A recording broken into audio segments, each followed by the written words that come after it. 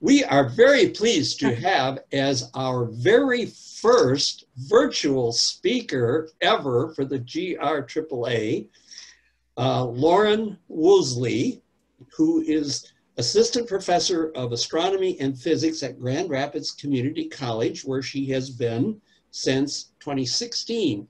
And prior to that, she had quite a few interesting things going on.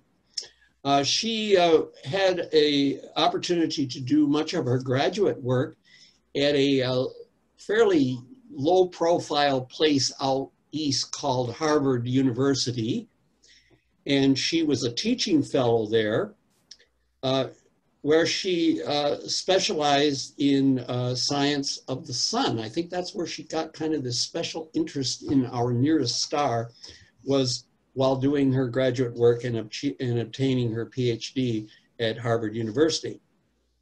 One thing I noticed, she's very modest. She did not send me a lot of bio, but I snooped around a little bit. And in the spring of 2013, she won the Bach Teaching Award at Harvard. Bart and Priscilla Bach were absolute pillars in the research astronomy field for decades. And Bart Bach's name is still familiar to many of us from his many books about the Milky Way. So that's a rather prestigious honor. From 2008 to 2011, Lauren was a research assistant at NASA's Goddard Space Flight Center. And that was while at the University of Maryland, where she was also specializing in studies primarily of the solar system and the dynamics of what goes on there. One thing I noted is a summer internship at the Smithsonian Astrophysical Observatory, where she concentrated on solar studies, and perhaps that's kind of what launched her on this special interest that we are all about to hear about. Lauren, thank you very much for being the guinea pig tonight, and you are blessed with an audience from all over North America, including Puerto Rico. How about that, Lauren? Perfect. Thank you so much, Dave, for that introduction. So I'm going to share my screen for the slides.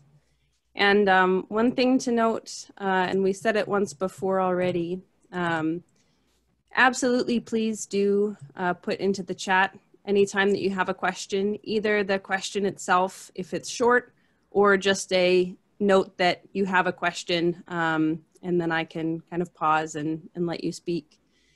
So as you read in the event details, my topic today is kind of one that I stumbled upon as an interesting idea, and I've given this talk once or twice before, but I improve it every time, so you're seeing the very best iteration. And it's called Unlocking the Sun, Spectroscopy in the 1800s. So in this talk, my goal is to go through chronologically the things that were happening in this period of time, but sprinkle in science along the way.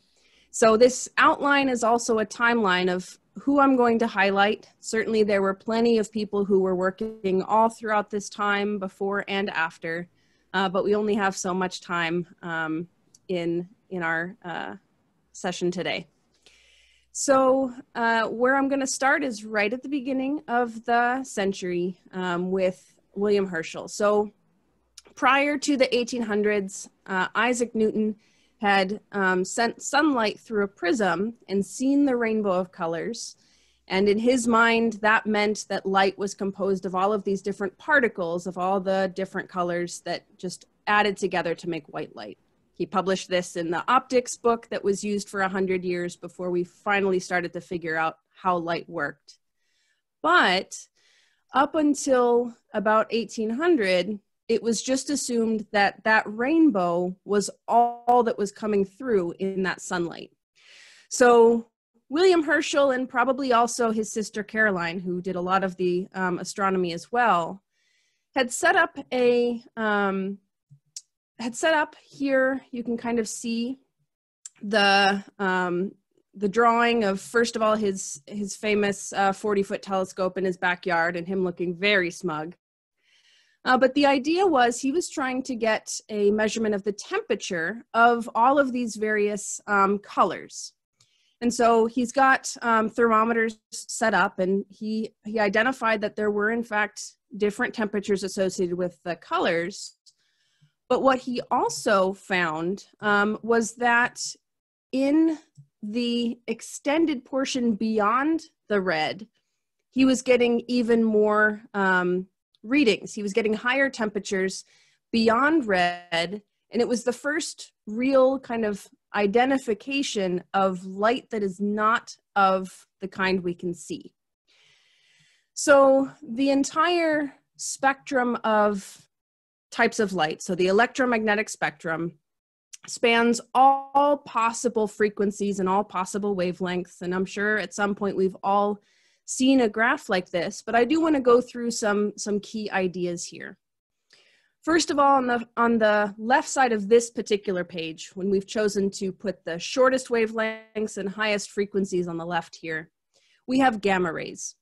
And gamma rays were identified through radioactive decay and other atomic processes that were happening. There was alpha particles, beta particles, and gamma particles. Eventually, we figured out that the gamma ones were just photons. They were light. And that term extends for everything as short wavelength as we can possibly theoretically make to a certain point where we start to then call things X-rays. And there are, in fact, wavelengths where those two definitions overlap. Now, gamma rays and X-rays are both, very thankfully for us, blocked by Earth's atmosphere. And so we can't measure them when we're on the ground, which means that all of these scientists in the 1800s, they're not going to learn anything about those, that part of the spectrum. Then we have ultraviolet right next to violet. We go through the whole rainbow and we get to infrared, which was what Herschel had found and identified. And so the sun produces the peak amount of light in roughly the green color. It looks yellow to us because the red and the green, the red and the blue kind of balance out, unless you have haze from wildfires, and then it looks very red. But in general, we would call it a yellow star, and it produces plenty of visible light, and it also produces ultraviolet and infrared. Beyond, at longer wavelengths, we've got microwave, radio waves, and one of the two types of light that makes it fully through Earth's atmosphere is radio waves. And so that's how we send signals to spacecraft and hear back from them. And radio, again, in that same kind of way, by definition, extends to the longest possible wavelengths we could theoretically make. So right at the start of the century, we'd begun this process of understanding that there's more here than meets the eye, quite literally.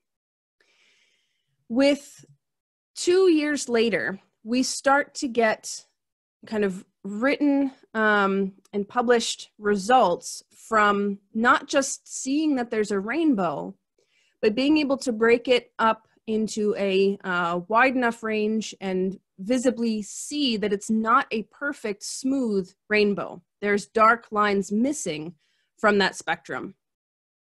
And so William Hyde Wollaston in 1802 was the first one to notice, or at least publish, that sunlight has dark lines in it. He noted 7 distinct lines that he could see in his particular setup based on the very thickest dark lines were the ones that he would have been able to identify, and he labeled them with letters.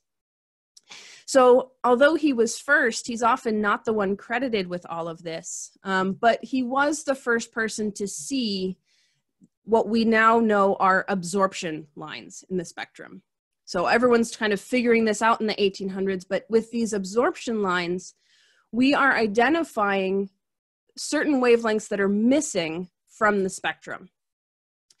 Now, this slide is here because we do want to right away make sure we understand the different types of spectra. If we have a hot object that is glowing in visible light, if it's a solid object that is simply glowing because it's hot, like the embers of a fire or a blacksmith's poker, it will produce a smooth rainbow of colors. It will peak at a certain point based on how hot it is, but it will produce everything. The problem is if that light then goes through much lower density gas, like the outer layers of the sun, and then also the atmosphere of the Earth, the electrons in that gas can jump from one energy level to another and take away those photons. And I like to tell my students in class that all of those electrons, they're lazy. They like to just sit on the couch and do nothing. And so you have to give them energy, but the right kind of energy. They aren't going to hold on to it for very long. So what we see here in the bottom right of the chart here is that the same exact wavelengths that that particular gas is taking as the electrons jump up off the couch, they realize they want to go back down to those lower levels. And so they emit it and they give off those exact same set of wavelengths. For any particular atom, we actually get a very specific pattern of these lines based on how much energy it takes to get to the various places where they are allowed to be. It's kind of like a ladder, but rather than even rungs, it's all sorts of wacky gaps between the rungs, and every atom's ladder is different. So the name that often gets associated with this initial understanding, instead of Wollaston, is Joseph Fraunhofer. So Fraunhofer, rather than using just a prism and kind of close observation, he really did create the first astronomical spectroscope. So he looked with his spectroscope at the flames of different elements to see these bright line emission spectra. And then when he looked at the sun, he saw hundreds of these missing dark absorption lines. So when we look at high quality spectra of the sun, and this is not from the 1800s, this is from more recently. And to think about this particular picture we're looking at, we kind of want to read it like a book. The wavelengths are going from left to right across each line. And we can definitely see by eye that some of these dark points are much wider across and much deeper. And some of them you can barely tell are even there. And if you had access to the full resolution picture, you could probably zoom in and see ones that you wouldn't be able to see just from this, this single slide. So the darkest ones are the ones that Wollaston had seen and that Fraunhofer had added names to. And the idea is we wanted to be able to figure out, by looking at the flames of elements that were available in the lab, we wanted to figure out what matching patterns we had. So Fraunhofer right away noticed that the D line, which is a doublet, and the letters had originally come from Wollaston, but Fraunhofer's now associated with them, that matched very clearly a bright line for sodium. If we have ever thought about the sodium street lamps that we have all over, that weird yellowish orange glow is because their primary and brightest emission line is in that yellow-orange range, listed D here on the chart. This is a postage stamp even to celebrate this discovery. So we've got the start of this process of matching up known things to the sun's atmosphere to learn what the sun is made from. And Fraunhofer didn't stop with the sun. He used his new spectroscope on other objects as well. He looked at the light coming from the moon and was probably a little disappointed, or maybe relieved, to notice that it was the same spectrum. The moon doesn't have an atmosphere that can create much of any change to the spectral lines. It's just acting as a big space mirror and is giving us sunlight again. Same thing with Mars and Venus. For the quality of the instruments that he had, Fraunhofer would not have been able to see any possible changes due to Mars's weak atmosphere or Venus's thick atmosphere, but he did see the same spectrum coming from them because what he was seeing was reflected sunlight. And he went on to look at other stars, and all of the stars that he looked at had a very similar set of lines. Certainly well beyond the 1800s, we can start to talk about the naming of things and deciding that we could identify these different spectral types. But for now, we're focusing just on the sun. And so he just identified, hey, the sun is actually no different than these distant tiny points of light in our sky in that regard.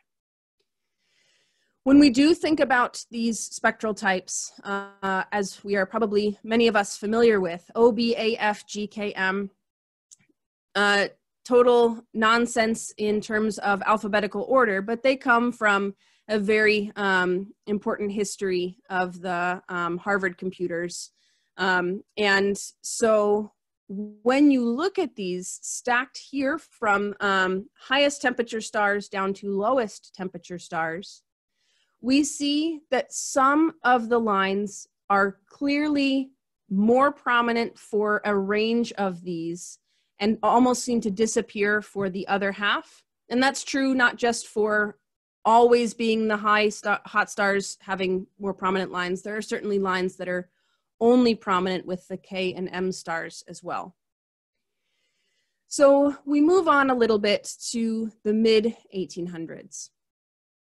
In 1859, Gustav Kirchhoff had set up an experiment that allowed him to directly compare the dark line absorption spectrum from the sun with the bright line emission spectrum from known elements. So it kind of looked like this, where in a quite elaborate kind of way, using the newly improved burner from Robert Bunsen to burn specific known elements, that was shown into one side and sunlight was shown into the other. And then you can directly compare which ones are matching up. So moving beyond just the knowledge that we have this sodium D doublet in the yellow, we're able to start to identify far more of these elements and recognize what elements are present in the sun. In his publication, Kirchhoff noted that Fraunhofer's lines exist in consequence of the presence in the incandescent atmosphere of the sun of those substances which in the spectrum of a flame produce bright lines at the same place.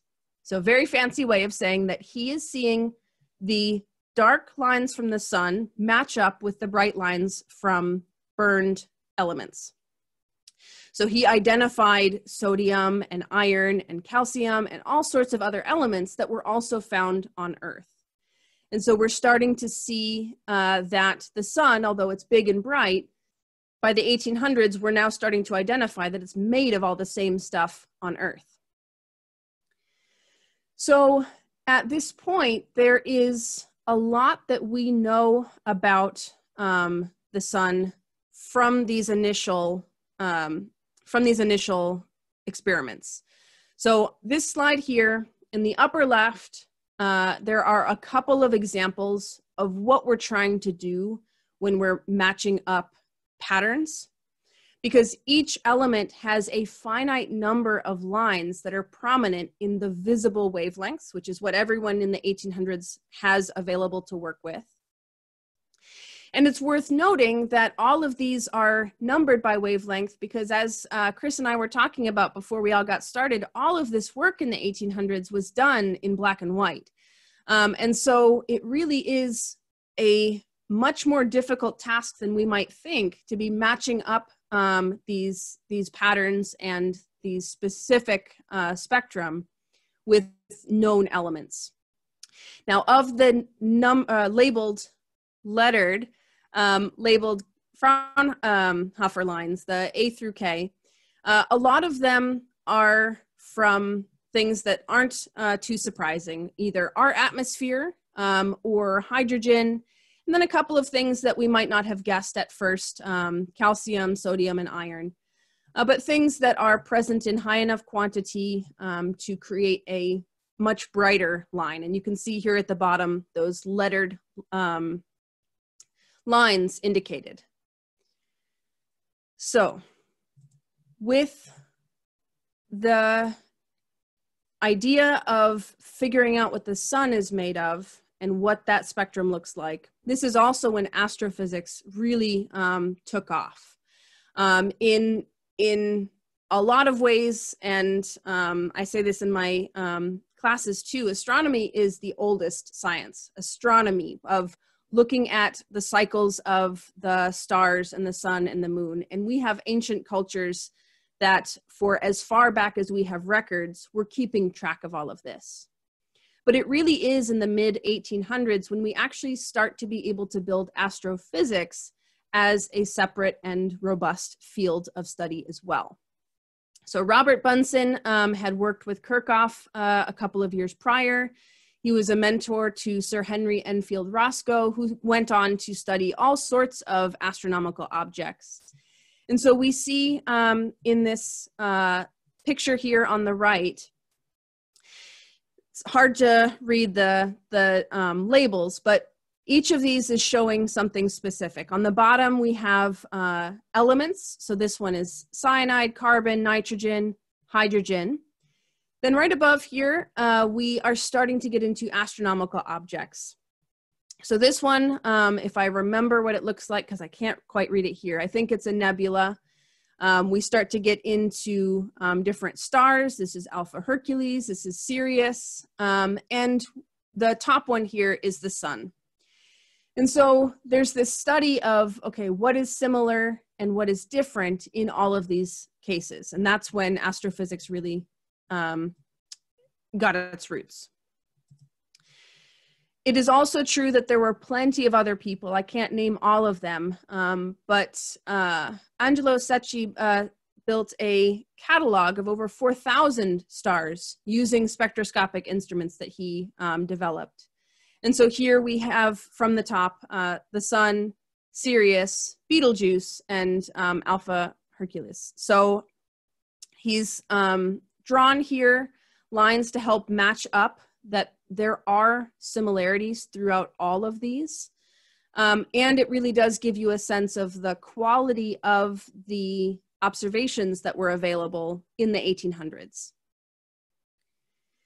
So we think to ourselves, you know, now that we have this ability to look at something in the lab and compare it to the sun and other objects, maybe we've just figured it all out. That's certainly what Warren de la Rue thought in 1861. The physicist and the chemist have brought before us a means of analysis that, if we were to go to the sun and to bring away some portion of it and analyze them in our laboratories, we could not examine them more accurately than we can by this new mode of spectrum analysis. All right, clearly there's nothing else to figure out about the sun. We should just pack up and go home. Not quite. So with our 21st century knowledge, we know that first of all, there's quite a lot more to the sun than just the visible wavelengths. This image here is a composite of all of the different wavelengths that the Atmospheric Imaging Assembly on Solar Dynamics Observatory is able to look at all of the time. So SDO is constantly monitoring the sun and is used for a lot of space weather analysis. But each of these wavelengths shows us that there's different things going on with the sun. And when we look above the curve of the sun, we see all of these different structures that are not producing visible light in a way that we can identify here on Earth. All of these wavelengths that kind of look like they're extended past the disk of the sun, those are all in extreme ultraviolet, much shorter wavelengths than make it through Earth's atmosphere. So when in the 1800s, we are trying to study all of this stuff that is above the sun's atmosphere, the chromosphere and prominently the corona, we have to wait, in many cases, for an eclipse, a solar eclipse. So this image here is from the 2017 eclipse, and it has been enhanced to show detail, but all of this detail does exist at all points. And when the moon helpfully covers up the very bright disk of the sun, we can see that fainter visible light that the sun is producing in the corona. So the remaining portion of what I want to cover is focused on the solar corona, which is also what all of my research in graduate school focused on. So in 1868, Pierre Janssen led an expedition to India to be in the right place for the August 18th solar eclipse. When they did that and they set up all of their equipment, his team discovered that there was a yellow-orange emission line that didn't correspond to anything known to labs on Earth. So we had done all of this matching up, and now we knew what all of the elements that we had available, what they looked like when we burned them in a spectrograph. But this yellow-orange emission line didn't match any of those. And in the same year, but about a month later, J. Norman Lockyer had commissioned a spectroscope to be able to study the sun's corona without waiting for an eclipse. And so he also observed that same yellow-orange line in October of that year. Now, in one of the biggest coincidences in science, Norman Lockyer presented his work on the same day that Jansen's results reached the French Academy. And so they are very much jointly associated with the discovery of this brand new element. So what they called helium was the first element in our periodic table to have been discovered not on Earth. And they named it after the Greek word for the sun, helios. And so now all of these scientists are hoping to be able to find other brand new elements to add to our scientific understanding. And so William Harkness and Charles Augustus Young, they each independently observed an eclipse in the United States the year after, 1869, and they found a very bright green emission line. And because they were looking at the corona, they called it coronium.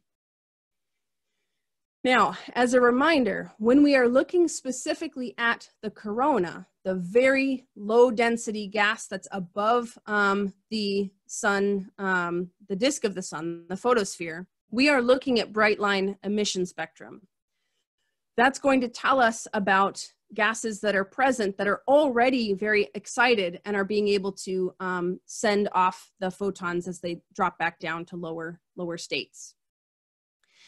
When we look at the sun corona, there are prominent lines that show up here.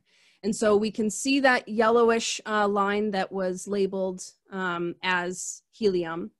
And then one of the bright green lines had never been seen in the lab. All the other ones around here, the hydrogen lines, they were seen by all of these scientists, but they were also already known. So the key was that we had found these new things. Now, hopefully you're thinking to yourself, I do know about helium in the periodic table, but I've never heard of coronium. So in the 1896 book from C.A. Young on the sun, there's this quote here.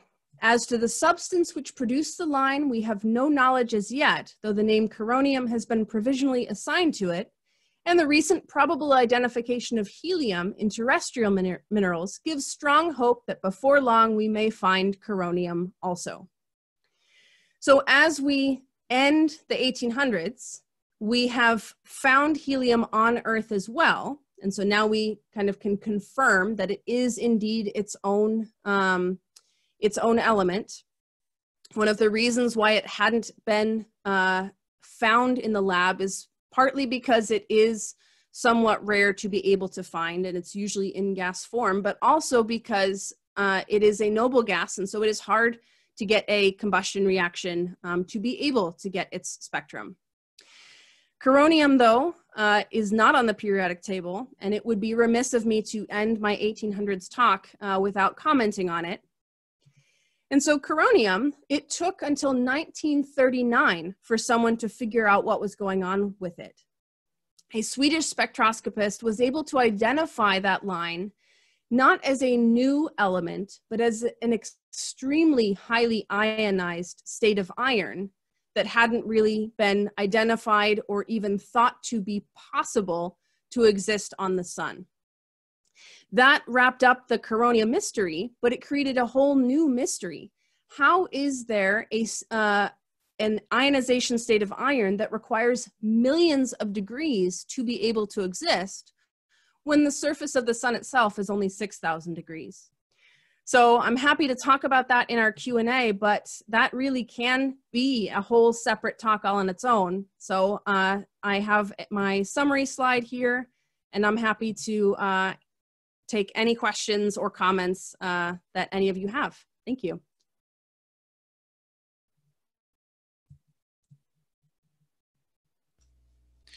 All right. Well, we'll kick that off. Also, is it not unusual because iron is a rather heavy element being in the corona of the sun? I mean, true. the iron we associate with a pending nova, you know, because it's run out of hydrogen and helium and it's burning its way through the periodic table. That is a very interesting result. It's all the pollution from those supernova. So yeah, the contamination of that. Okay. Exactly right. Wow. Okay. Bravissimo. From Thank you. West. Bravissimo. Yeah. Okay. Thank you, Gary. So, my gosh, where do we start? So your work on, in studying the nearby stars, you talked about Sirius, Betelgeuse, and the others. What was the role, or where did they come across the fact that the observation that some of the absorption lines were shifted? What was kind of the scenario that set that up, and which led eventually to the, essentially to the discovery and the theory of redshift, as we now call it? Right. I have to admit that in terms of the chronology of that discovery, I'm not quite sure when that was observable enough. Certainly, those stars are close enough that I don't know if it would have been detectable at the low resolution of the 1800s. That might not be true, but it is certainly something that requires detailed enough spectra to be able to notice that change. A combination of detail and with the source being distant enough to get a redshift that's measurable. Yeah. Okay. So they just simply didn't, with the resolution that they had and the star field that they were working with, it just wasn't, it didn't become. And the motion of stars towards us and away from us creates Doppler shift. And so there's that whole extra layer of being able to figure out what amount of the offset is from the expansion of the universe idea, redshift, and what is just motion of stars both towards and away from us. Also, yes, isn't it true now that a lot of the identification of double stars is done via the spectroscopy, in that they notice that again, but there's probably a precision problem because they would have to study the star over a period of time and notice this rhythmic shifting of the absorption lines. And that is one of the most common methods of studying binary stars. Certainly eclipsing binaries are fabulous when they're lined up properly, but that's very rare for us. And visual binaries, ones that are close enough that we can actually see both stars going around, those are also rare enough because they just need to be close. So spectroscopic binaries are certainly the most common way to study them. And so radial velocity curves, all of that good stuff. But it's worth noting that you get an understanding of how fast they're going, but you have to have a sense of how that whole system is also oriented. So there's a lot to go on to really figure things out, the masses of those two stars. But it is something that is not too difficult to at least recognize if they're orbiting each other. And of course, and then, not to jump from the 1800s, now we jump 200 years forward, is that amateur spectroscopy is becoming, it's a thing now.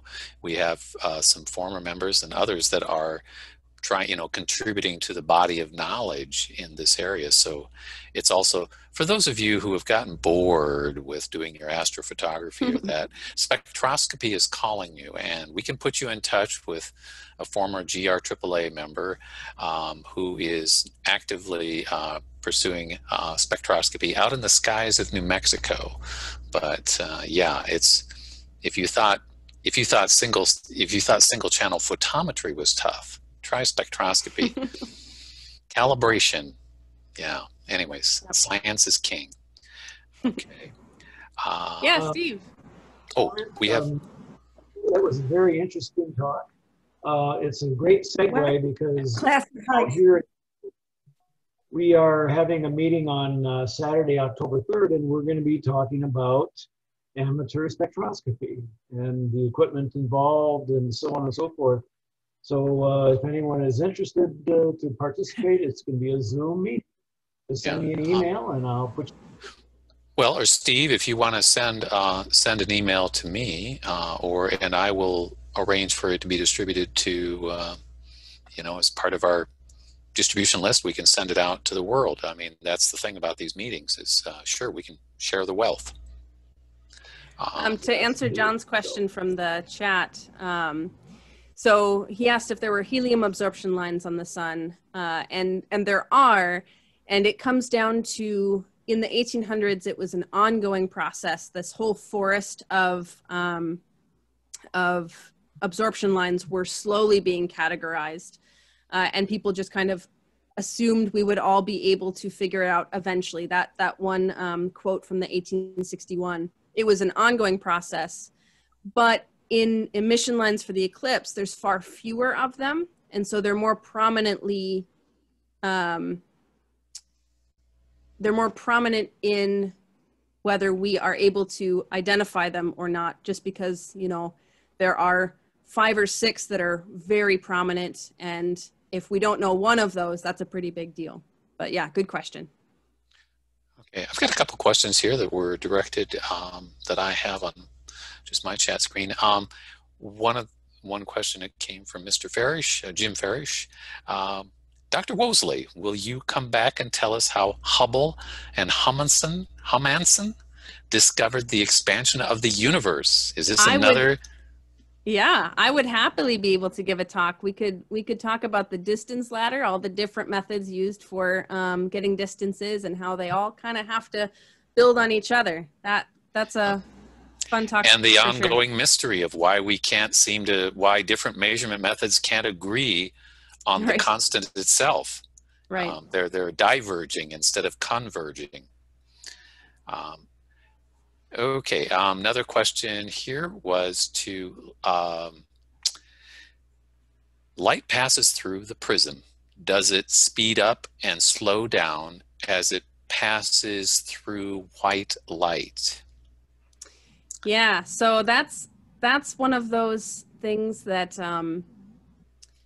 it's always interesting to kind of have to reckon with, because in my head, it's just like the light goes through the prism, it breaks up into all the different rainbows, colors, but you do have to recognize, as you noted, that in order for it to actually disperse, make all the different colors, when it goes from air to glass, the speed of light does change based on frequency. And so our idea of this speed of light being 3 × 10⁸ meters per second, or whatever units you'd like to use, that is specific to a vacuum, and in different media, it is actually frequency based. So yes, they are changing speed in order to make our beautiful rainbow. Yeah, okay, so that it is in fact the change in speed that makes the rainbow, makes the spectrum possible, yeah. Exactly. If you could line up another prism, now, once you've diverged and created a spectrum, can you converge a spectrum? This is probably just one of those, coffee cup discussions, If you could travel at half the speed of light. Yeah, so the short answer is not really, to my knowledge, in the sense that, like, if you've got the red light going through, it'll just kind of keep going through. But I mean, we've got convex lenses and concave lenses, and they're able to focus light and unfocused light, certainly. Yeah. But we've got chromatic aberration, which I'm sure at least some of you are constantly dealing with, that comes from the fact that if you think about a lens, it's really just two prisms. And so you are making this tiny little rainbow. And when you're trying to focus your image, you can kind of focus mostly the red and orange part of the rainbow or the green and blue part of the rainbow without an additional correction for refraction telescopes. But you cannot get, through a single set of prisms, you can't get the entire range in focus. You have a preference. And that's where, hey, if we could get lines to come perfectly together, we would get rid of chromatic aberration in our telescopes, and we'd all have, we'd all have fun instead of seeing that purple haze around the edge of the, because it's those shortest wavelengths that become the most difficult, because they're sacrificed at the expense of providing focus for all the other things. Good question, though. Just turn it on its head. Is there any easy way to start spectroscopy? Well, I think, Steve, when the Albuquerque group starts it on the weekend, actually there are, I understand, just reading the marketing material, caveat, that, there are gratings that can provide the spectra. And then combining that with an astronomical camera, one can collect spectroscopy images, and then by sending that to software that is set up to be able to read those absorption lines, one can work down the path. So I think this October, did you say, Steve, on October 3rd? That's correct. It'll be October 3rd, 7 p.m. Mountain Daylight. Yeah. And yes, this is, like I said, this talk is a great segue into that one. So thank you, Lauren. Happy to help. Could I interject a comment here briefly? It's good to see Steve Snyder with us. He was a stalwart in this organization way back in the 80s, I believe it was, wasn't it, Steve? That was when you had hair and I had red hair. That's true. I actually joined the group in 1977. 77, yes. And weren't you president for a while, or you were at least one of the high-uppity officers? I think you made me the observatory maintenance chairperson. See, that's your predecessor, Chris. Ah. Good to see you, Steve. Okay. Okay. Eric Van Zandt, did you have a question? I see a hand raised. Yeah, I did. So really, I'm trying to get a perspective on these scientists from this time frame and their optics and what they used and the quality of the observations that they were trying to do. Are they, how good are they at that time? That's a tough question to answer because there's, different definitions of good. We saw the reproductions of their images, and so certainly you can tell the difference between lines. So it's workable. If you've got a specific criteria that you have in mind, I can try to speak on that. Certainly am. Go ahead. So the telescopes of their time frame compared to, say, a hobbyist or somebody, I'm trying to get a grasp of how they were seeing the sky compared to the way we see it nowadays. Right. So, I'm trying to think back to my telescope history knowledge. So, for example, William Herschel's 40-foot telescope, which was in the picture or in the background of that first picture we saw, that was a reflecting telescope, but not with, a silvered mirror, with a polished metal. And he actually got really frustrated with it. It was not producing better quality images than the refracting telescopes that he had been using, which, you know, no matter how good your refracting telescope is, it is size limited to what kind of lens you can shape. So in that time frame, for the most part, they are dealing with refracting telescopes and fairly significant chromatic aberration to my knowledge. And probably would be consistent with a telescope that you could pick up in, you know, possibly a hobby shop without having to go into any kind of fancy. So I'm better off with my 8-inch top. Yes, very much so. Yep, yeah, your telescope in your backyard right now is better than theirs. Of course, the one advantage they had in the 1800s is a lack of streetlights. Very true. They did not have to deal with, as a matter of fact, the Harvard Observatory and those, they actually had some of their scopes. Well, as we all know about Yerkes, you know, which is near us here in the Chicago area, that was out west. That was out in the open sky country of Illinois.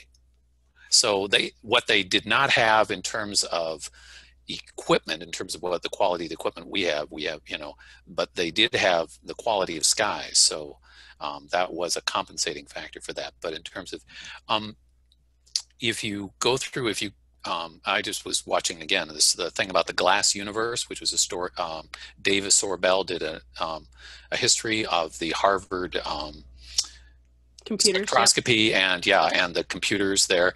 And there's a presentation online that shows some of the documents that they worked with where they had some of those spectra, you know, presented. So you can kind of go out there and search that. What they had was they had a cracker, you know, they had a top notch, the computers themselves, you know, who spent hours and hours laboring with microscopes over glass plates and measuring all these things. Today, none of us would have the patience to do that. But that was. But we do have computers, physical computers, not and people yes, computers. And now we're getting into we're creating those that can analyze a gigabyte of data, and pretty soon we'll be getting petabytes of data. So stand by. We also had in case anyone didn't see this in the chat, Richard Bell is reminding everyone also. So we have Steve out in Albuquerque doing a presentation on October 3rd. In the November meeting of the Kalamazoo Astronomical Society, KAS, will be spectroscopy will be a topic on there. So hey, Laura, you started a trend. I did. There we go. And it's kasonline.org is the website. So I'm scrolling back up through the chat, and so I see a question from Mike Falk. Now that we can measure the lines beyond our Earth's atmosphere, does that change any of the observations?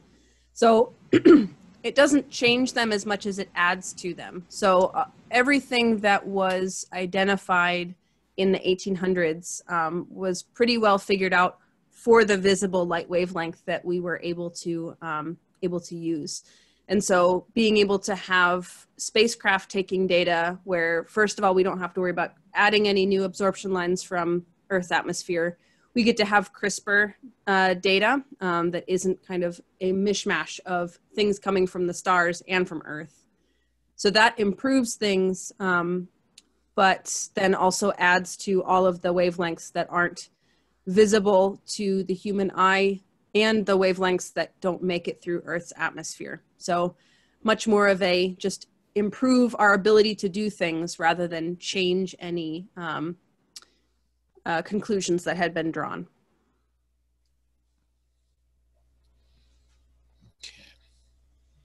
I also see a question from Emily Lynn. To use light in a laser cut, is the frequency high?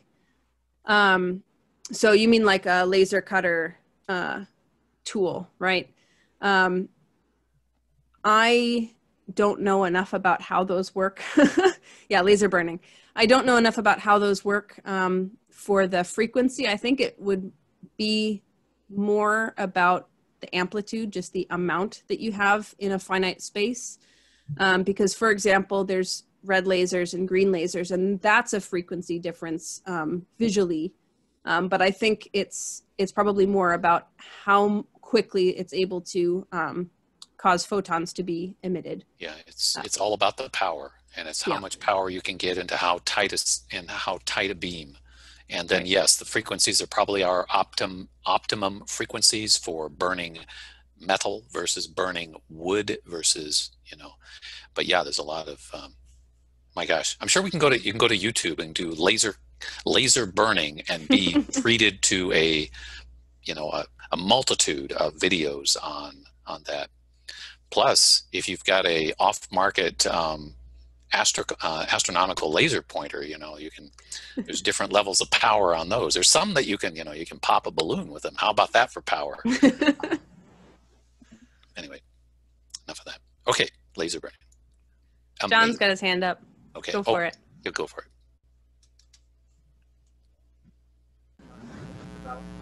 Oop. John, we're not able to hear you. It's a little hard to hear you. Yeah. Yeah. Is that better? Yeah, there we go. Oh, I want that microphone. Yeah, I was thinking about how to make this topic accessible for, say, school age students.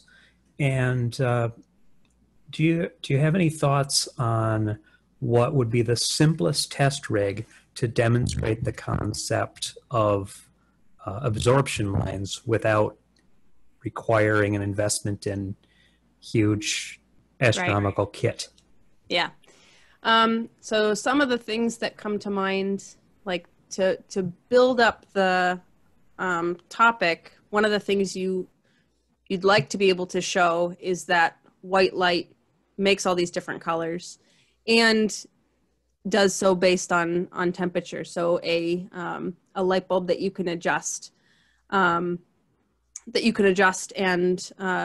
have it show just the red and then into the red and yellow, and then the full rainbow helps. One thing that we do in one of the labs on campus is we just have filters, so just like red, green, and blue filters, and it helps build up the understanding for the audience that I think you have in mind. It helps build up the understanding that a red filter is going to let some of that light through, the red and the yellow, and it always kind of surprises students what it does let through versus not. And then in terms of showing absorption lines themselves, I would have to think a little bit more about a simple way to do that. There's nothing that immediately comes to mind.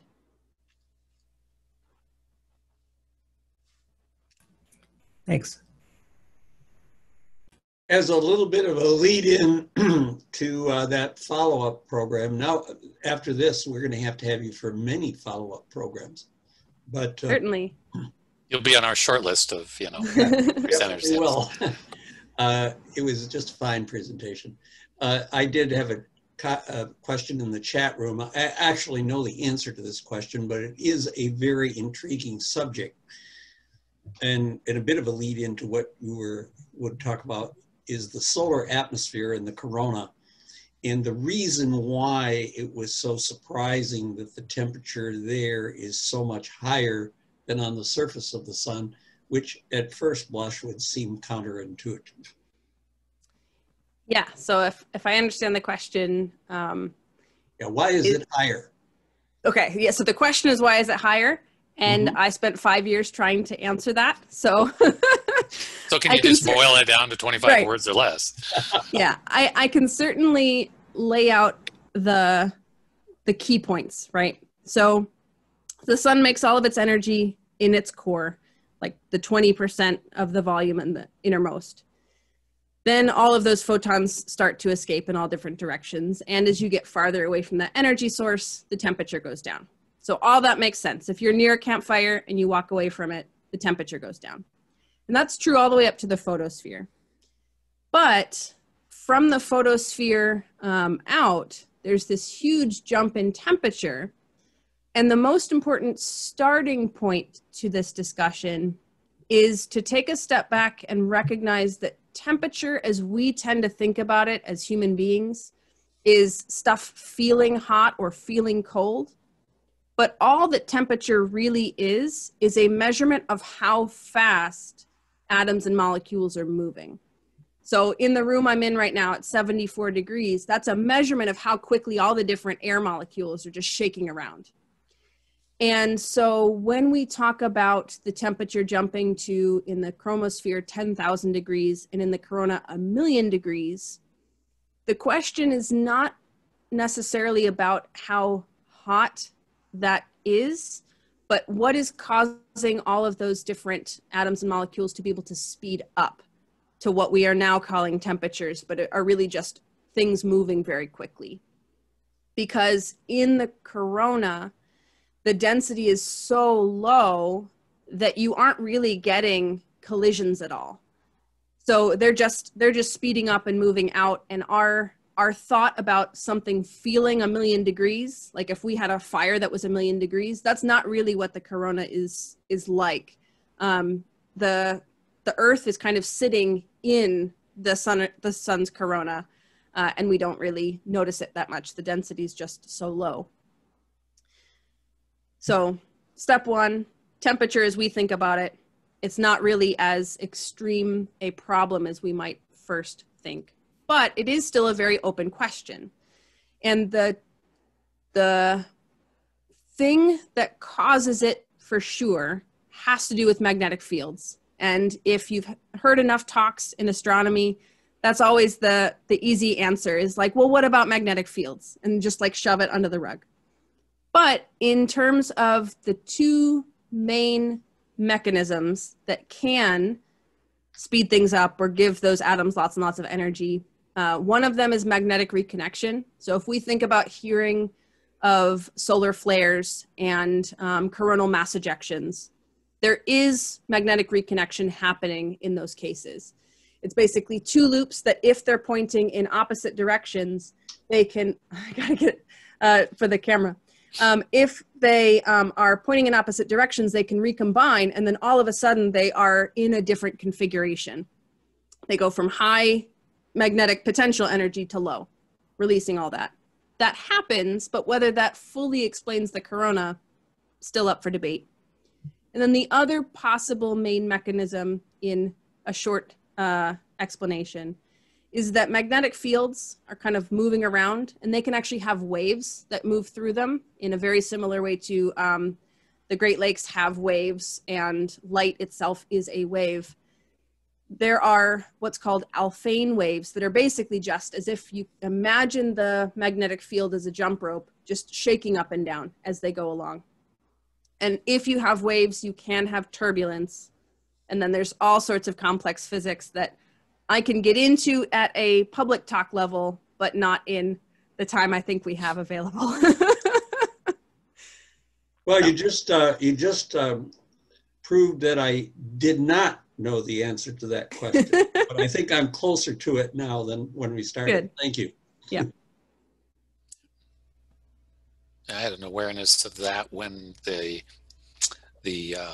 atmosphere, I mean, Betelgeuse has been studied, and they've talked about it being so enormously large and hot, but the description that kind of drove your point about heat as a measure of activity, not as a measure of temperature in which we think, ooh, ouch, that's hot, yeah, is to describe Betelgeuse as a hot vacuum. That's a good way to describe it. I like that. Well, wait a minute. That's kind of a paradox.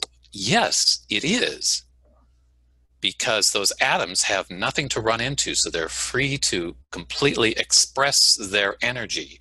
What is their energy? Temperature. So they're blasting around there. It's not a place you'd want to be. It's like but in fact, it's not that temperature is misleading because, again, of our terrestrial view of it, but it does exist. Okay, great. All right. So, all right. Well, so are you going to go, is your follow-up then spectroscopy in the 1900s? I feel like that's probably a longer talk. As we get further into the future, there's a lot more complexity that shows up. Yeah. right, I think Chris, we got through.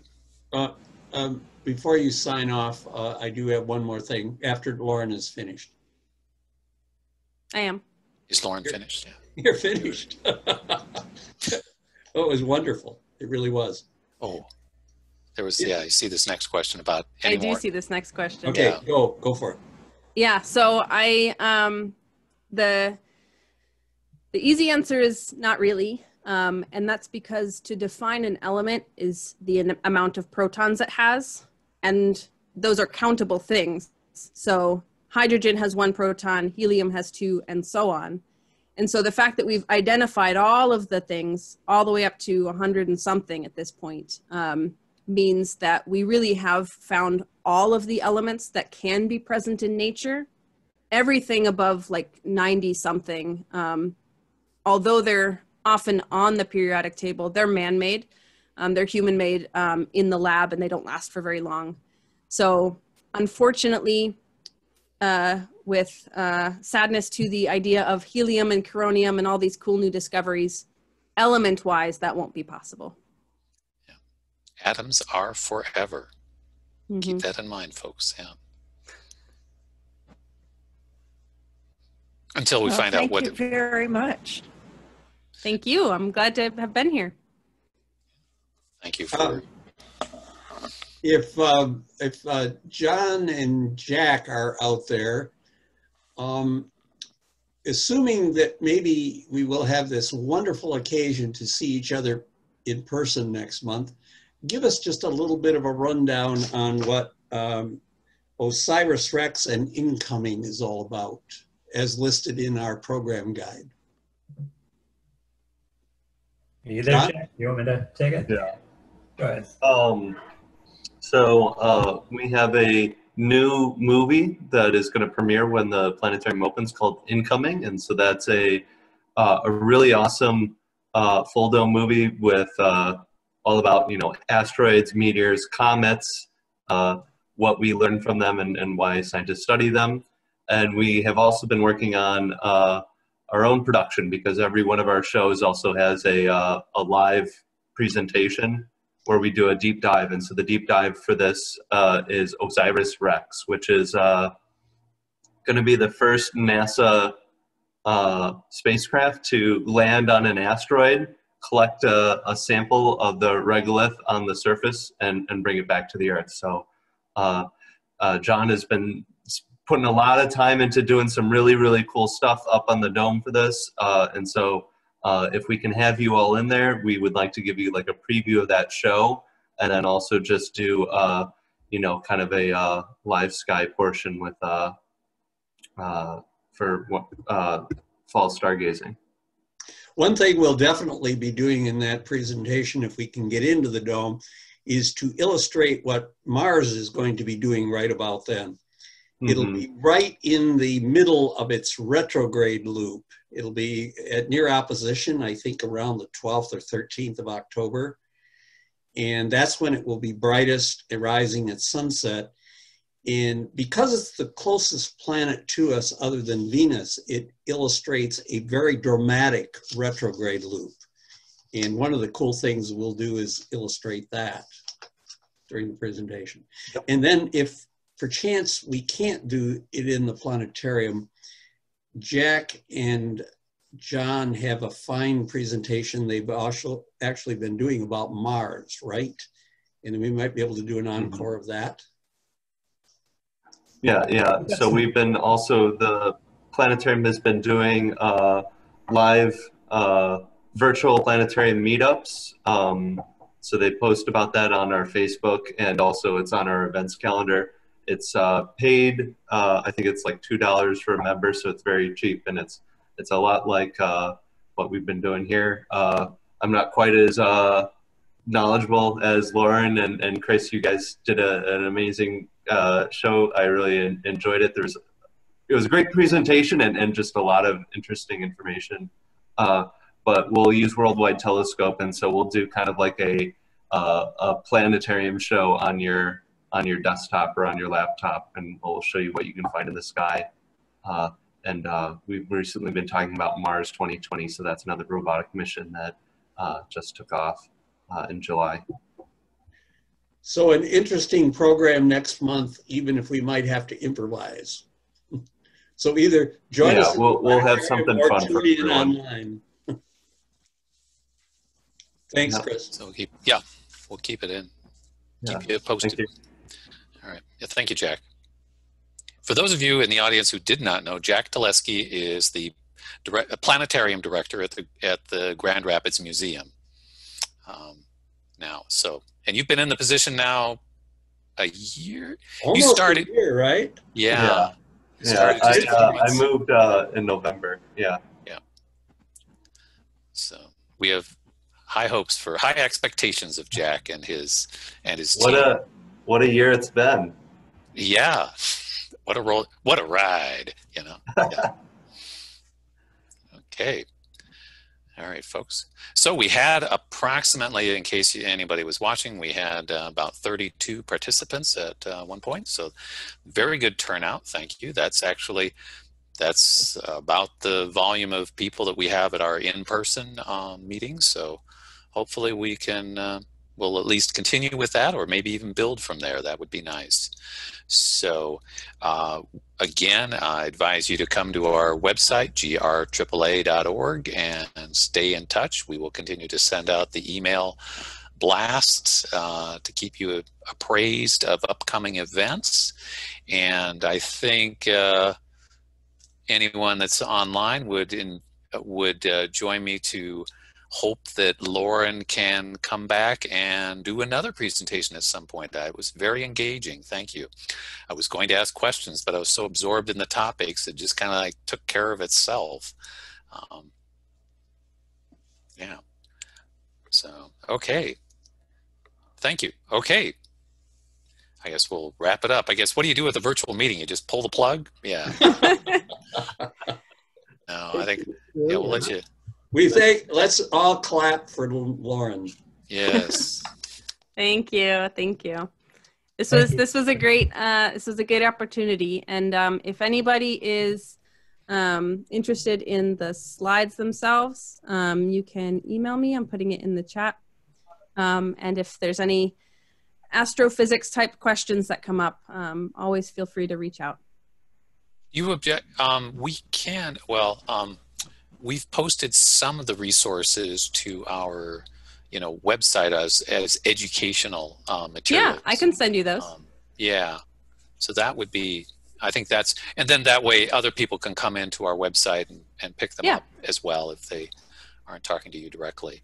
Perfect. But just kind of creates an archive of those. So we can say, well, now Lauren, last year you did this presentation, and look at how, where's the follow-up, phase 2, the sequel. Exactly. Mm-hmm. Okay. All right. Want to thank everyone for joining us this evening, and be wishing you clear skies, and, astronomy is looking up.